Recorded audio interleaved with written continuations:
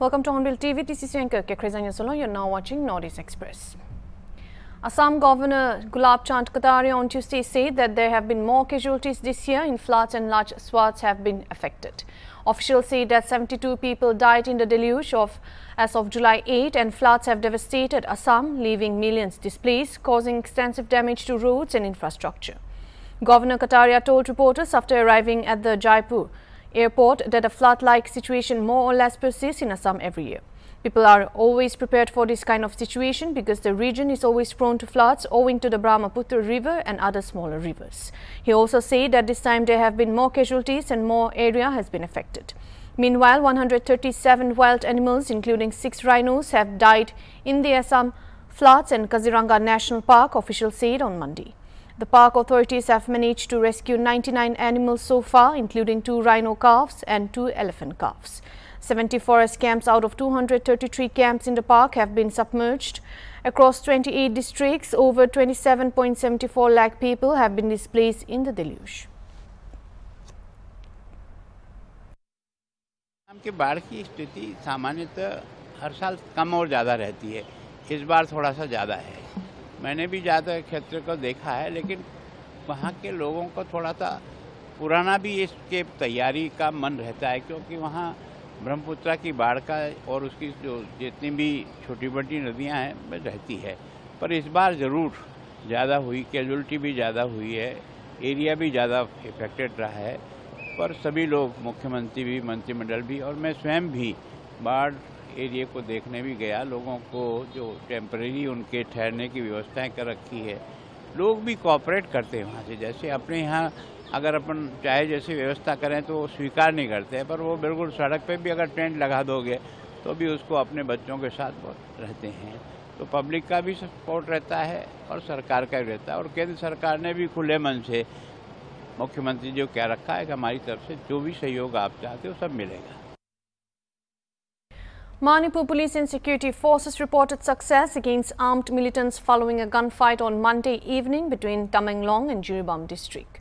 A morning bulletin released on Tuesday detailed how security forces, including the 39 Assam Rifles, responded to reports of the gunfire near the villages of Paitol Tamenglong and Laigangpokpe, Jiribam. 6 militants managed to escape the ensuing search operation, but security forces recovered a significant cache of weapons and supplies. The firearms included a locally made 303 rifle, 2 single-barrel rifles and a local 12-bore rifle. 2 country-made 32 mm pistols with magazines were also seized. Moving to explosives, the security forces found 7 Pompi bombs, 5 handmade explosive devices, 5 vials of gunpowder and 5 detonators, and also additionally they recovered 23 empty 12-bore cartridges and 5 meters of safety fuse wire. The seized equipment included 2 rifle slings, 6 walkie-talkie chargers, 3 bulletproof jackets and 2 iron plates, presumably for additional ballistic protection. 2 combat uniforms were also seized, a pair of hunting shoes and 2 pairs of jungle boots rounded out of the military gear. For communication, the militants possessed a loaded Pompi gun, potentially a flare gun and a Motorola walkie-talkie. Other items included 2 helmets, 2 slingshots, 2 flashlights and 6 mobile phones chargers. Finally, the security forces also seized a miscellaneous collection including a waist belt, a baseball cap, an extension cord, a switchboard, a laptop with a mouse, 3 smartphones, a keypad phone and a power bank. They also found 247 live rounds of ammunition, a single 200 rupee note and 50 pieces of metal shrapnel. The report stated that the seized items have been handed over to the police for investigation and legal proceedings.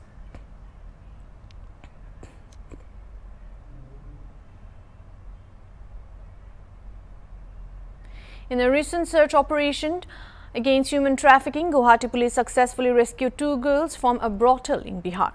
4 persons have been arrested in this connection, and the arrested persons have been identified as Tanbir Alom of Gulab Bagh 0 Mile, Yunia Bihar, Idrish Ali, a resident of Strata Korana Baghbar Barpeta, Khairun Nesa, a resident of Panjipara, Haskunda, Uttar Pradesh, Uttar Dinajpur, West Bengal and Sikandar Ali from Fatasil Ambari, Guwahati.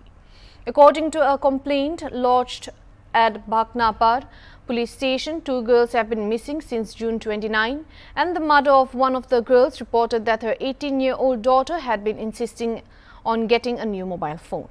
After the family refused her request, she went to the house of another girl and both subsequently went missing. City Police Commissioner Dijanta Bara stated in an official statement that during the investigation, someone called a brother of one of the victims, demanding Rs 30,000 for her release. The call was traced to Purnia, Bihar, which helped the police locate and rescue the girls. The victim girls were planning to go to Delhi when Sikandar Ali met them at Paltan Bazar railway station, and he also convinced them that he would help them reach Delhi, but instead handed them over to Idrish Ali Basistha. Idrish Ali and his wife, Bapli, in collaboration with Khairun Nesa from Panjipara, West Bengal, took the girls to Siliguri by bus and sold them off to Akbar of Panjipara, Bihar for Rs 1,10,000. Akbar then handed over the girls to Tanvir Alom, who forced them to work in a brothel in Rauta, Bihar, he said. Having found sufficient evidence against the accused persons involved in the crimes, police subsequently arrested Idrish Ali from Pilinkata, Basista, and Sikandar Ali from Paltan Bazar railway station. Further investigation is ongoing to arrest Idrish Ali's wife, who is currently absconding.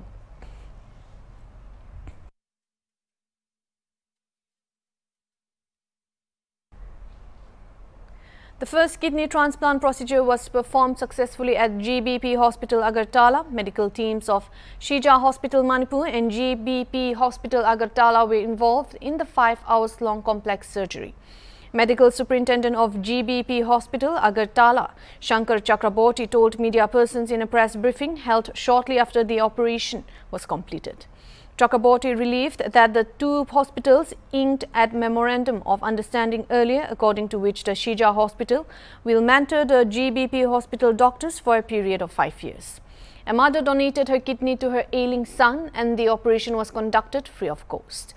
The state government borne the whole expenses, which included flight fares, accommodation, and a token of honorarium of the team of 12 doctors that came from Manipur-based Shija Hospital and Research Center. Apart from that, Rs 88 lakh were spent for installation of the equipment which is required for kidney transplantation. And after Assam and Manipur, Tripura is the third state in the northeast which has successfully conducted the operation.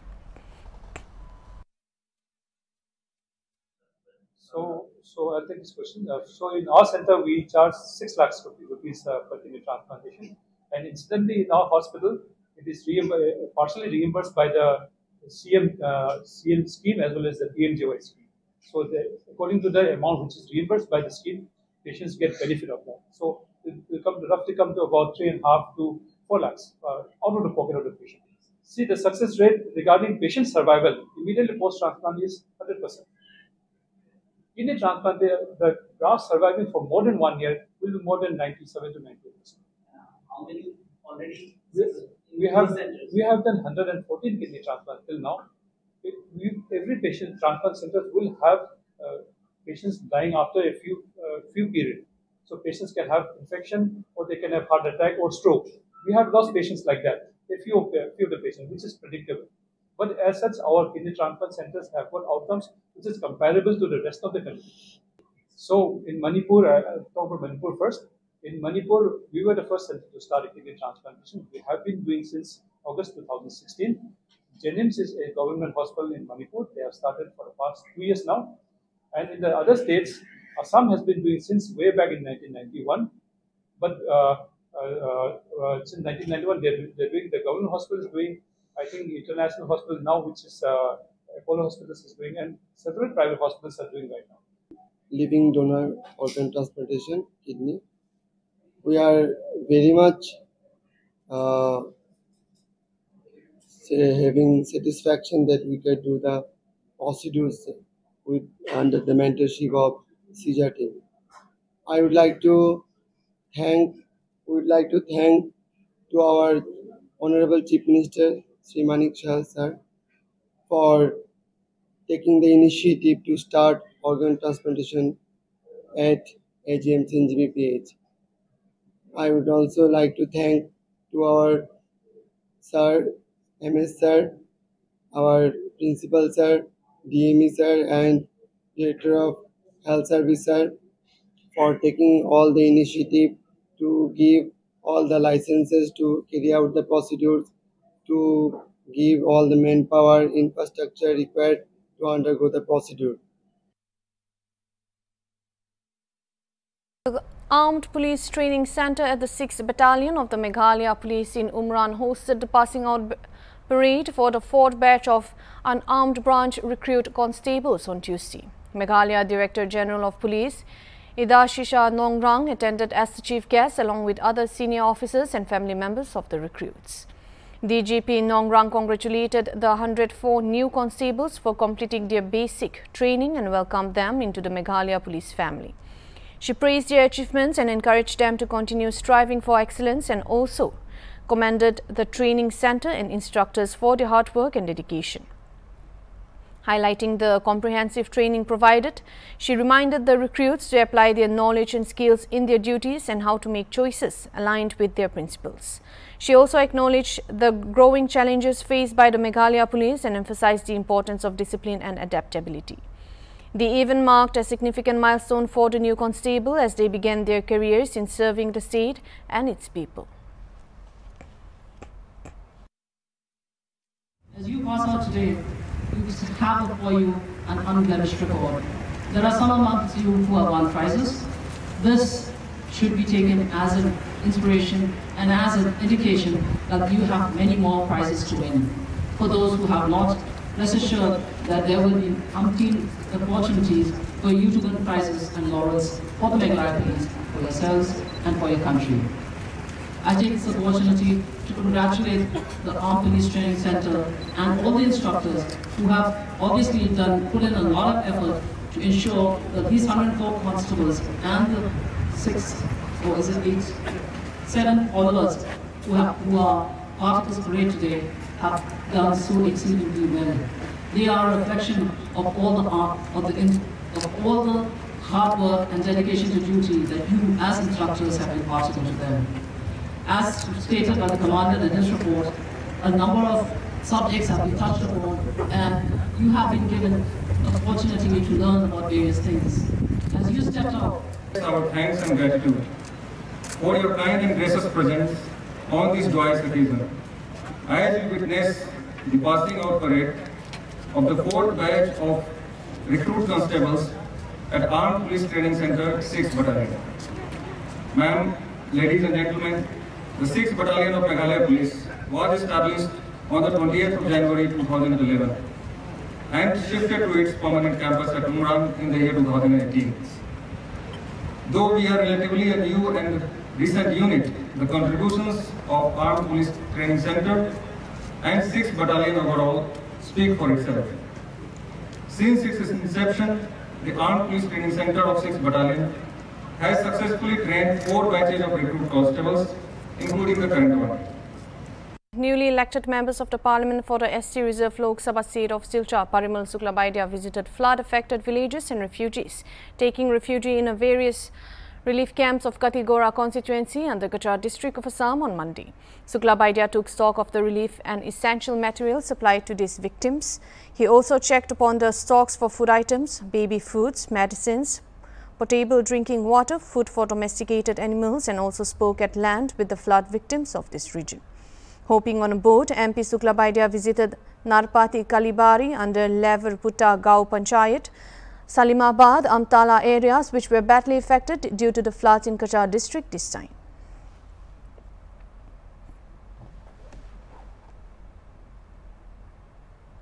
Tripura Chief Minister Professor Dr. Manik Saha on Monday said that he will speak with senior leaders in centre to introduce the Smart City Mission Project 2.0 to carry out more development works in the state. Dr. Saha said this after laying the foundation stones for the development and beautification of Shivbari Pond on Central Road, a lake in Ujjan, Abhoynagar, and the veterinary hospital lake under the Amrut 2.0 scheme. Saha further mentioned that people visiting from outside are impressed by the development in Tripura and stated that they do not want to politicize development. Chief Minister also expressed that people will always remember Prime Minister Narendra Modi for his developmental work.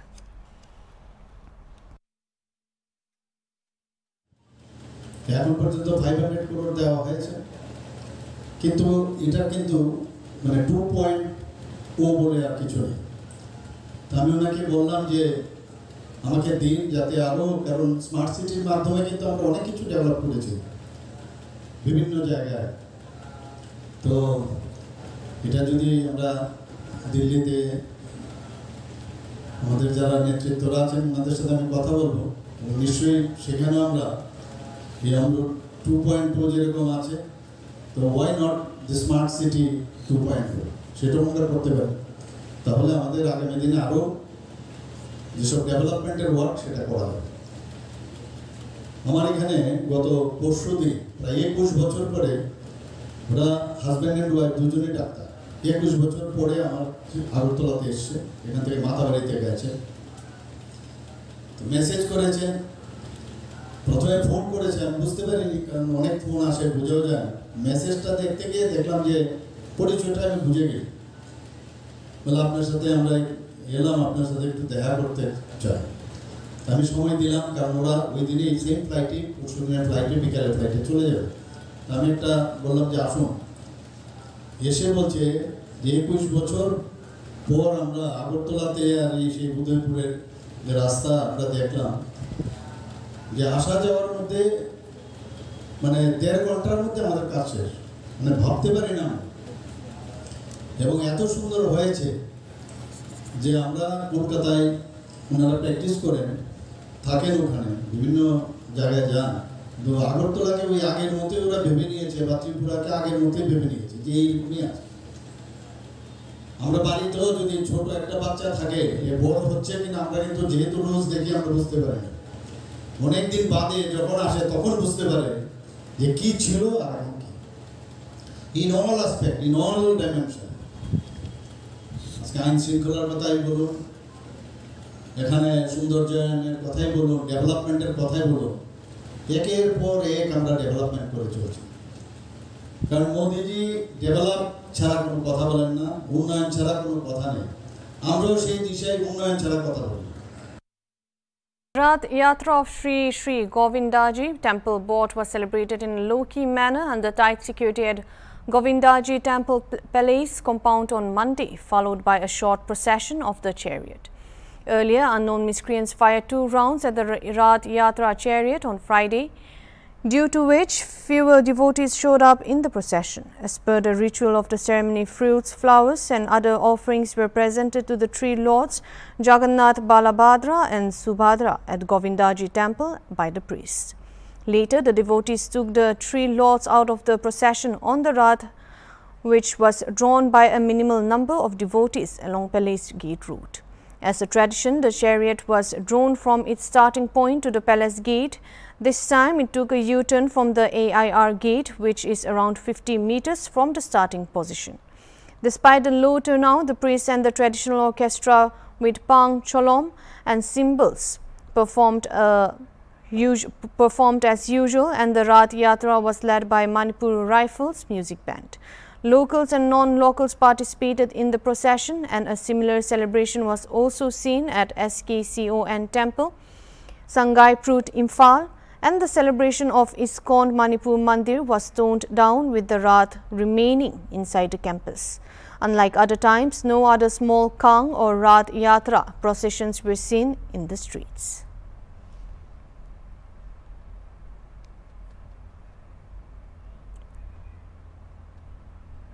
The Supreme Court on Tuesday did not agree to give an open court hearing on the review petition challenging the top court judgment that refused to legally recognize same-sex and queer marriage. A bench headed by Chief Justice D.Y. Chandrachud said that the Constitution Bench review is heard not in the open court but in chambers. The apex court's clarification came when petitioners mentioned the review petition challenging the same-sex marriage judgment dated October 17, 2023. Before the Supreme Court and urged for an open hearing. The review petition was mentioned by senior advocate N.K. Cole, urging the top court for an open hearing on a plea seeking legal recognition of same-sex and queer marriage under the Special Marriage Act 1954, Foreign Marriage Act 1969, Citizenship Act 1955, the Common Law and other existing legislations. The Supreme Court will hear the review petition on July 10th. A 5-judge bench headed by Chief Justice D.Y. Chandrachud will hear the petition. The other 4 judges on the bench are Justices Sanjeev Khanna, Hima Kohli, B.V. Nagaratna and P.S. Narasimha. Justices A.K. Paul and S. Ravinder Bhatt, who have retired from the bench, have been replaced by Justice Sanjeev Khanna and B.V. Nagaratna, and various review petitions have been filed in the Supreme Court challenging the top court judgment, which declined marriage equality right to queer couples. On the review petition has been filed through advocates Karuna Nandi and Ruchira Goyal, which sought to review the majority judgment dated October 17, 2023, passed by the top court, which rejected a batch of petitions seeking legal recognition of same-sex and queer marriage. The top court delivered 4 separate judgments dated October 17, 2023. The majority judgment was delivered by Justices S.R. Bhatt, Hima Kohli and P.S. Narasimha. Chief Justice of India D.Y. Chandrachud and Justice S.K. Kaul have delivered minority judgments.